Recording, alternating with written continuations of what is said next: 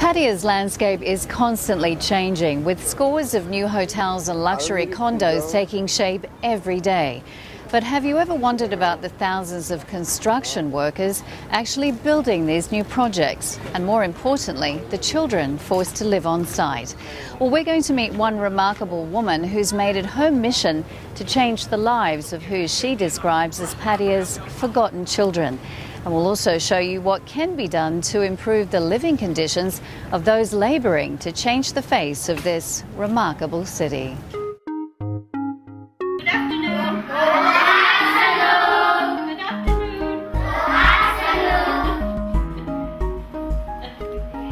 It's afternoon and lessons are about to resume, but this is not your everyday classroom. When Tracy Cosgrove arrives at Sanook Nursery in Pattaya, the children don't want to let her go. Good afternoon. Sanook Nursery was created in Thailand's resort city of Pattaya by Tracy and a handful of dedicated helpers. For now, this is the only option these children have if they want to have a regular meal, some school lessons, and a safe environment. These are some of the children of the city's thousands of construction workers. Here is their safe haven. It's a home away from home. It's probably the most love that they get in a day. We teach them English, Thai, Burmese, Khmer. They're taught how to love each other, how to just play with each other. And a lot of it is fun learning.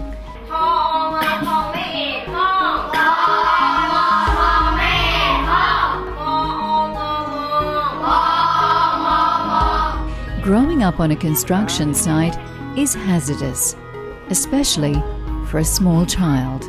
The amount of phone calls I've had over the last 15 years from the police or from construction workers that there's been an accident, a child's been injured or an adult has been injured. It's very dangerous for them to be not just on the construction sites but even inside the labour camps where they all live. Even if developers say we have no children on our construction site, no, but they're left alone in the campsites, which are just as dangerous as the construction sites half the time. We had one family recently. The two had come over from Cambodia, the man and the wife. The man died after 6 weeks. He fell off the construction site. The mother, also a construction worker, was then left to care for 4 children.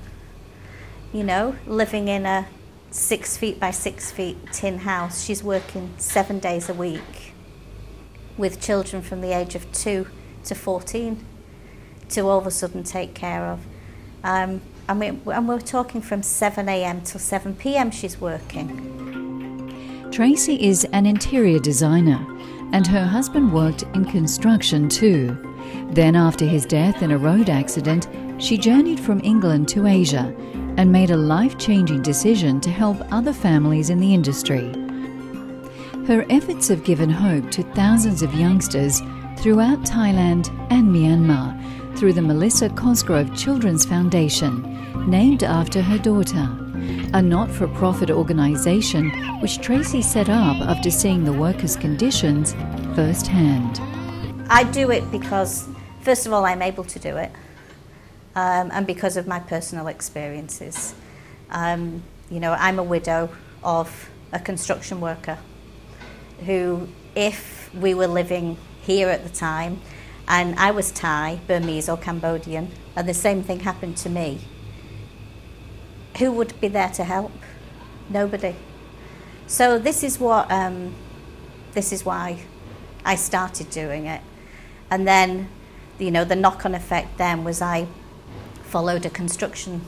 I was buying a condo and went to buy a condo, and I am rather nosy. So I was buying a condo and I saw all these construction workers being loaded into what looked like a big cattle truck. And I thought, oh, where are they going? So I followed them. And by this time I'm driving and they're waving at me. we got to the construction camp and I saw how they were living, and I went back the next day, and that was the start of the first nursery in Jomtien. And luckily, you know, I was able to sell the idea to the contractor, to the builder, and we started from there. But her small nursery on the edge of Pattaya is just a drop in the ocean. The school can only help so many. This is my major gripe. You know, we can only, you know, and the staff that I have here, my God, you know, they're angels in disguise. You know, if this was any normal big organisation, we'd have 10 times the amount of staff. But we can only take so many. But also, we're not going to turn them away. We just have to keep closing our eyes and not keep looking for them. But you know, in my mind, I already know how many children are out there that are waiting and dying to come in. And we just can't take them yet. But that's yet, you know. Never say never. Helping Tracy with their time and often with their own money are numerous local business people. On Facebook I saw one day that Tracy had appealed for food for the Snook Daycare Centre, so I went to Macro and I bought some food and I came round. It was the first time I'd been here. When I arrived with just some eggs and beef and chicken and pork and rice, it amazed me the joy of the children that came running out of these doors through the gate to help and run back in with everything. So maybe selfishly I got a buzz out of it and started coming round on a regular basis bringing food and really got a kick out of it, and always enjoy coming here, seeing the kids. Today's the first time I've actually been here, and I have to say I'm actually more or less moved to tears of joy seeing how much so little has done. So if you guys want to experience the sort of joy that I'm feeling right now at helping these kids here, pop by, take a look. I know a lot of people here make a lot of money out of the property industry.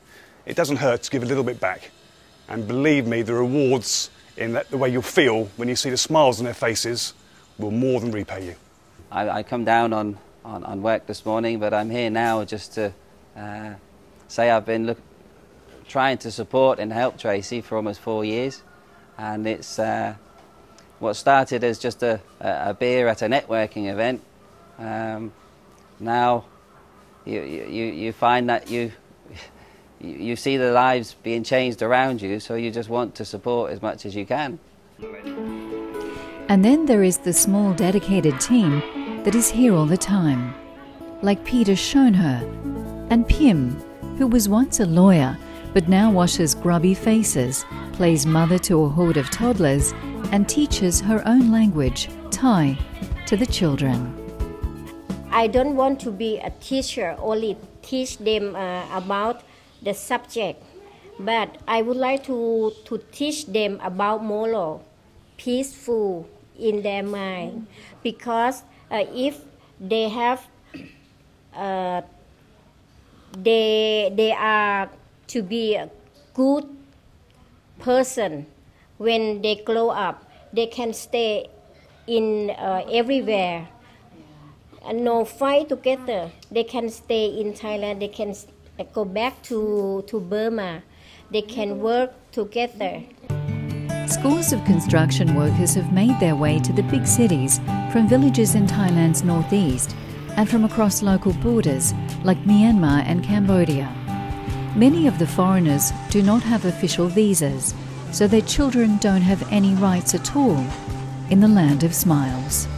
We've got children, you've seen the camps, you know, we've got children, maybe 4 children living in a 6 foot by 6 foot tin shack with no windows, no water, no food, while their parents are at work every day. And the main thing is no education.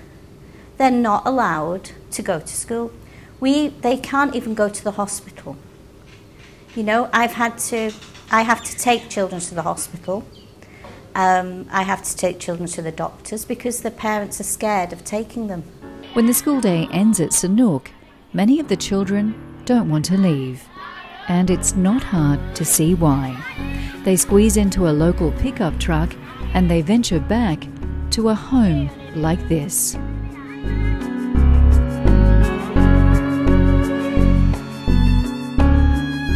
A bowl of rice in a tin shack with a dirt floor.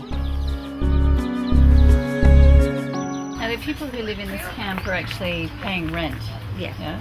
Because they work on different projects? Different construction camps. So what we've just learned is that they're paying about 900 baht a month for the non-electric hut and about 1,300 baht for electricity. If they want a hut with electricity. I think you'd have to pay me to live here. But this is the reality, isn't it? And again, this is why it's great that at least the children, we can come and collect them every day. Well, this is what they'd be living in otherwise. Yeah, otherwise they'd just be here. These children didn't ask to be brought here. They didn't ask to be living in a construction camp. The big construction camps often house up to 1,000 workers or more. And as Tracy showed me, it's not somewhere you'd want any child to live. Now, if you take a look behind me here, that's what these children come home to every day. Now, I don't know about you, but I'm pretty shocked. Okay, Tracy, does it get any worse than this? I hate to say yes, but it can get worse than this, but I'd say this is the biggest one. Usually the worst ones than this are smaller. This is just on mass scale. And how many people are living here? Now, probably when the last count was 800, but there's a whole new section over there, so it must be now at least 1,500, 2,000 people. Good Lord. By the time they've finished, it must be at least 2,000 from what I've just seen today. I mean, one of the things we can't show you is the smell, because it's hot today. So all at least the floodwater's gone away, but what it's left is this really strong smell of garbage. Yeah, and the rest. Yeah, well, and then you see the chickens going around eating everything that then they'll be eating themselves. Oh. So you can imagine. Well, what's been amazing is all these children, proudly showing us where they live, showing all their homes. But not only the children are proud to show you where they live. Adults are saying, "Come and have a look at my home." Yeah. They have a and couch. they're spotless. They are spotless. Absolutely spotless. Yeah. Despite the smell and the squalor, 14-year-old Burmese girl Kemiso, her younger brother Ali, and their friends can't wait to show us their homes and to meet their parents. Even when Tracy thinks she's seen the worst, some things can still shock her. And I went in and there was raw sewage everywhere. There was children playing in this sewage. And I'm thinking, oh my God. And then we were walking past one of the tin houses and I heard this noise. And I said, oh, is there a dog inside?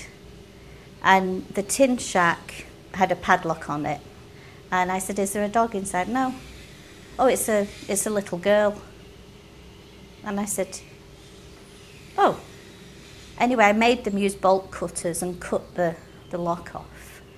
And this little girl came out, Pim, so she comes out. And she's, of course, it's light, and she was in the dark. And in that room was a bowl of rice and a bowl of water. And she just gave me this massive big smile. And I looked at her, and I looked at the staff, who were taking me around thinking I was there with the CEO's permission. And I said, why is she in here? And they said, there's no one to look after her. And it's for her own safety. And that, to me, was the pivotal. I was like, no way am I having this, And actually, the very next day, I made many, many phone calls. And within a week, we'd started building a nursery on that campsite. Some nights, Tracy heads to the camps to meet with the parents and to update them on their children's excellent progress with lessons and homework.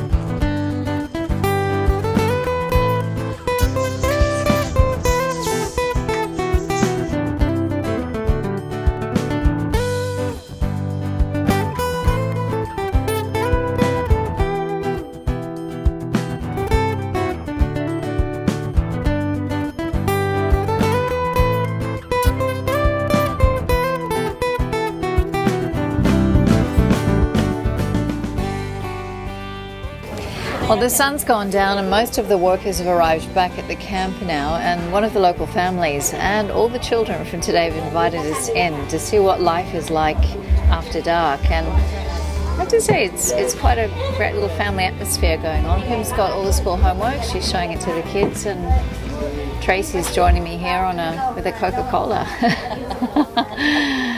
Cheers.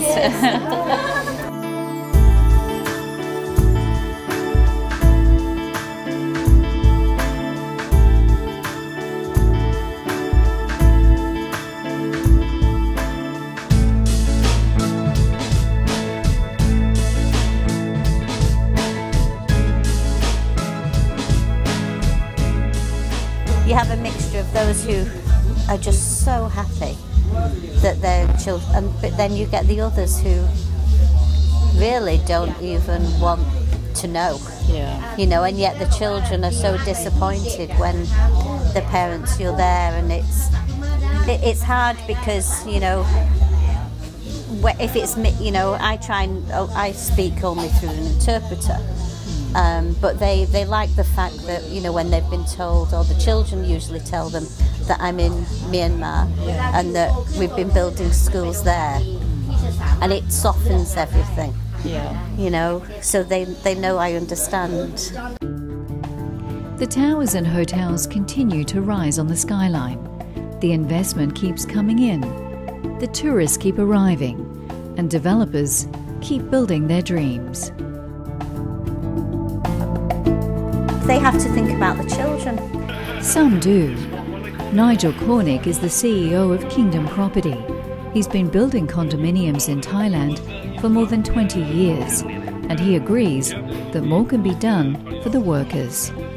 Having seen some of the conditions that some workers are subjected to on building sites, I think it's at least fitting there's a basic level of accommodation, of service, of respect for the workers, because at the end of the day, when they turn up on site, if they're in a positive mind, then we get positive results.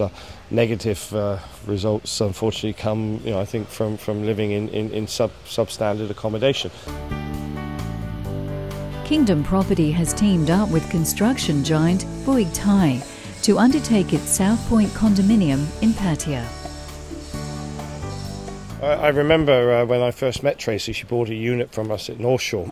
She one day decided she would follow the contractors back to their camp because she was taking this interest in children for many, many years. This is not something new. So she got to the workers' camp, and on site they'd locked the children into the rooms, locked them into the rooms to protect them from the workers with a bowl of water. So that's when we picked up and embraced this whole concept that's not good enough. It's a shame more developers don't think the same way, Nigel. Well, in most countries they'd be forced to do something. Unfortunately, that isn't the case here. And all you can do is try and influence their decisions. And slowly, hopefully, some of it will rub off. I'm not too optimistic it'll rub off that quickly, but you can only try. Special effort has been made to make a more livable environment for the many hundreds of people who will call this workers' camp home for several years. Now, with a bit of extra effort and not that much more expense, this is what a workers' camp can look like. The floors are actually sealed, there's daily maid service here to ensure the camp is kept clean, and there are even satellite dishes for local TV. That's some of the workers' camps that I've seen actually look like slums or worse. I mean, how do you feel about that? Well, we wouldn't accept it, and that's over the years we've worked with Boeing, this is the quality of workers' camp we've come to expect, and as I said, it's proven in the past that it's worth that extra expense, because like everything, there's no free lunches, so there's a cost attributed to it, but we're prepared to pay that cost in our construction pricing, and I wouldn't have it any other way. We are different than the other camp for sure. It's you see our policy, the cleaning. When you walk in, we have the maid cleaning every day. It's not, we don't let the worker clean by themselves. Okay. Yeah, that's why we are look. It's very clean. We have the maid for clean the toilet and everywhere. That's why. One of the sites I went to, that flood water through the camp, running through the camp, and rubbish. So you don't see that here. Yes. We have the maid to take care always every day. Yeah, you will see. So always your policy, all your camps are like this. Why don't other construction groups, why don't other companies do this? Is it because they would try to save money? I think that is the one case on that, but in the company policy, Bui is very concerned about the worker living for the construction. They are the accommodation. They take care. We are take care on that one. We are concerning about the most concerning for the worker. We come down, take a look and check everything to ensure that safe to the laborers and all. You would have seen lots of building camps in your career. How does this compare with the normal contractors? In comparison with the other contractors, seem a bit different. This is a big difference. It's maybe because of the cost or something that the other contract is different. Tracy walked around the camp with the construction team and was overwhelmed with their efforts. This is the Rolls Royce. My gosh, it's even just seeing how, not only how it looks, but even over there, even here, they've got the washing area. Proper washing area. Yes, washing area. Things you never that see on this. I've never seen this On the camp, for sure. It's really giving people the dignity for a simple little thing, and also the amount of toilets. Yes. This is a crazy thing that you might think, but for me to see bathing and so many toilets, it really gives you a good feel that, okay, this has been thought about. It's not like the other camps. I mean, gosh, the other camps, well, you've seen them yourself. This is really night and day, and I think we should drag every developer here by the neck and say, this is what you should do. Look how simple it is to do this. This camp will also include a small nursery area for the workers' children.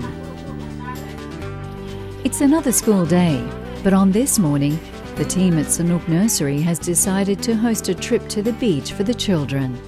They can't wait.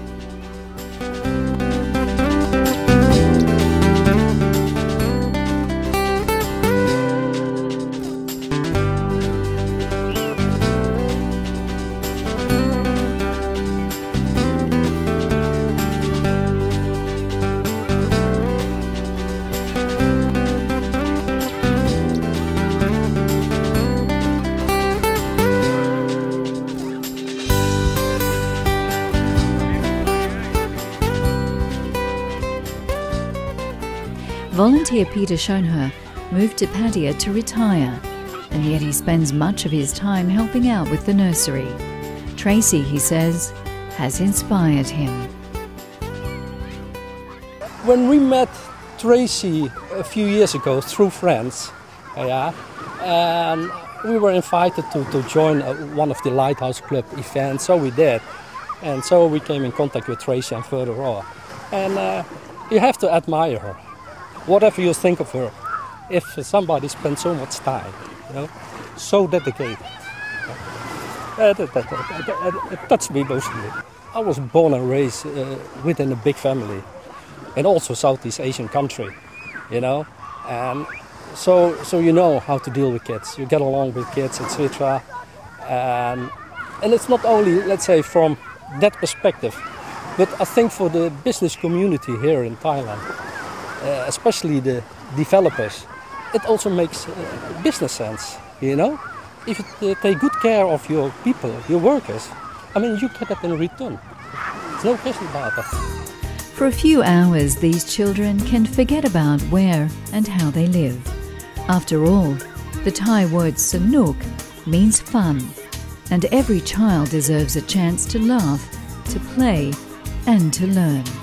With Tracy on their side, it looks like their world is already a much happier place. Even when I get down, you know, because it happens, because all of a sudden there's zero in the bank and you think, my God, you know, we've got the wages to pay and we've got no money. And then I'll come here and you see the children and the love and the happiness, and you think, you know, okay, well, it will happen. It will happen.